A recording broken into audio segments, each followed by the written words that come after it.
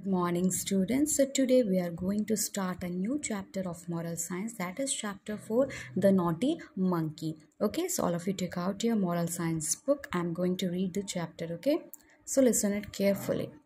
So let's start the chapter. One day, two men were walking in the forest. They were cutting a huge log of wood. They were using a long saw. Okay, एक दिन की बात है. To man, दो इंसान forest में काम कर रहे थे. कैसा काम कर रहे थे? दे वर cutting a huge log of a would. You can see there were two men and they are cutting a huge log and they are using a saw to cut this long log. Okay, देखो saw मतलब होता है आरी. ठीक है, लोग आरी use करके इस वुड को काट रहे हैं. They pulled and they pushed. They pushed and they pulled. One of the person is pulling the saw and other one is pushing the saw. Okay, one is pulling, other is pushing. So by doing this pulling, pushing the saw, they made a deep cut in the wood. Okay, you can see they are cutting the wood by the saw and they made a deep cut in that wood. Okay, so it was hard work. The men were tired.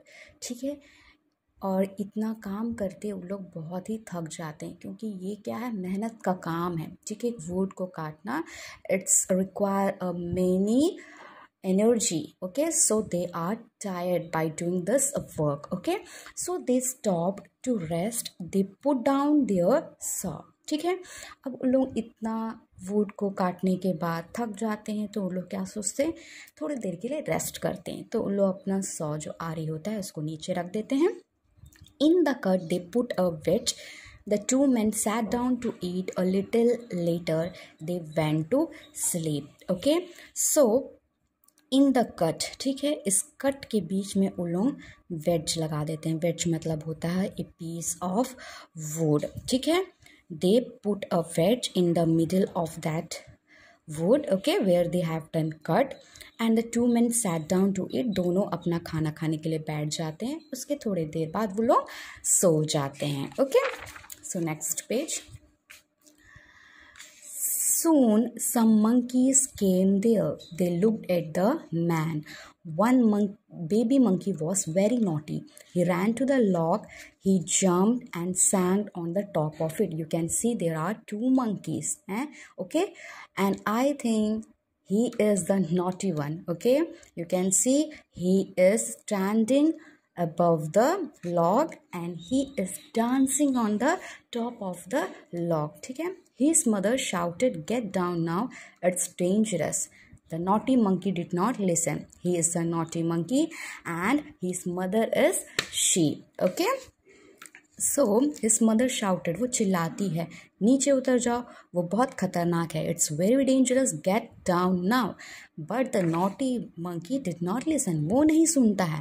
He danced and he sang. He sang and he danced. He was dancing and singing. He was dancing and singing. Wee, just look at me, I am a clever monkey. He was singing and he was dancing and what he's saying while singing, wee, just look at me, I am a clever monkey. Okay, the naughty monkey saw the wedge. He pulled it. He saw this wedge in the middle of the wood. ठीक है, वो देख लेता है ये piece of would इसके बीच में लगा हुआ है तो वो क्या करता है, ही पुल्ड इट, वो उसको निकाल देता है. The ways came out.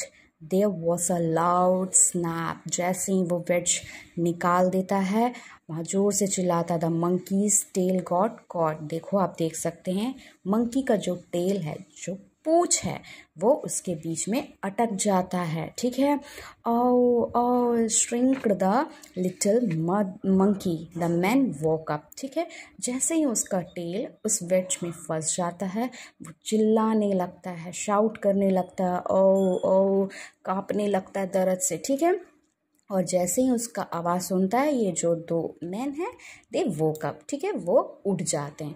So this was the chapter and valuable thoughts. who interfere in other work surely comes to grief। इसका मतलब होता है जो इंसान दूसरों के काम में बाधा बनता है या अड़ंगा लगाता है उसको दुखी ज़रूर होना पड़ता है। इस चैप्टर में किसके काम के लिए मंकी बाधा बना? मंकी उस दो मेन के काम को बीच में अड़ंगा लगाया, ठीक है, उन लोग के काम को रोकने की कोशिश की, इसीलिए उसको दुखी होना पड़ा, इसीलिए उसको चोट लगा, है ना। So this was the chapter and now I will give you the hard words, okay? So thank you for watching this video.